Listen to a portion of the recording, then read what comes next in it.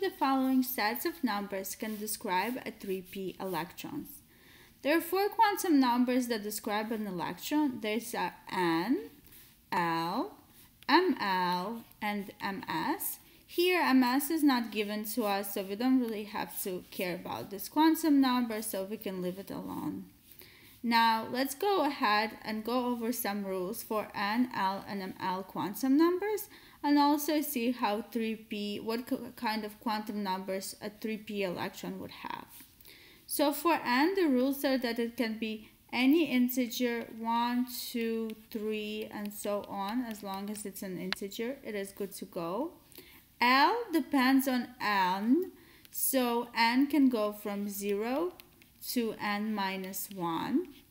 For example, if my N is equal to 3, my L could be either 0, or it could be 1, or it could be 2. These are all of the possibilities for my L. So L always goes from 0 to N minus 1. These are the possible values of L, 0 to N minus 1. The third quantum number is ML, and ML depends on L. It goes from minus L to 0 to plus L.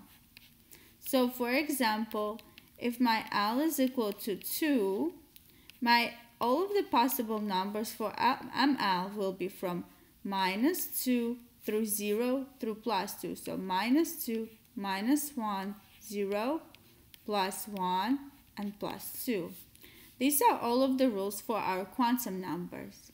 Now, another thing I have to teach you is that even though L has numbers, it also has letters that are connected to the numbers. So when L is equal to 0, it's represented by the letter S.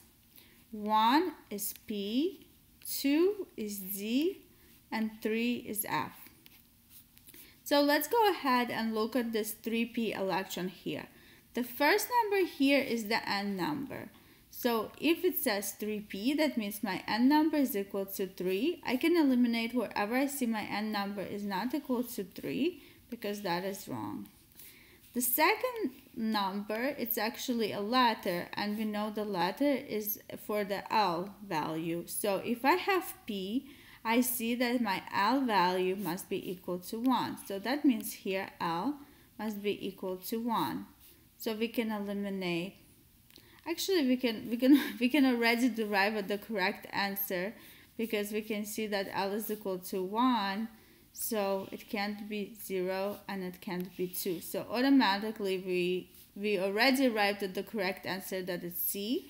However, let's check our ML. So if my L is equal to 1, what could my ML be? What are the possible values of ML? Well, the rule is, again, that it goes from minus L through 0 to plus L. So it will go from minus 1 to 0 to plus 1. Those are all of my possible values for ML. And here my ML is equal to 1.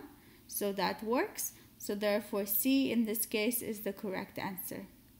This is Maya from Transformation Tutoring. I really hope that you enjoyed my video. Let me know in the comments. Please subscribe, and I look forward to seeing you in more of my general chemistry and organic chemistry videos.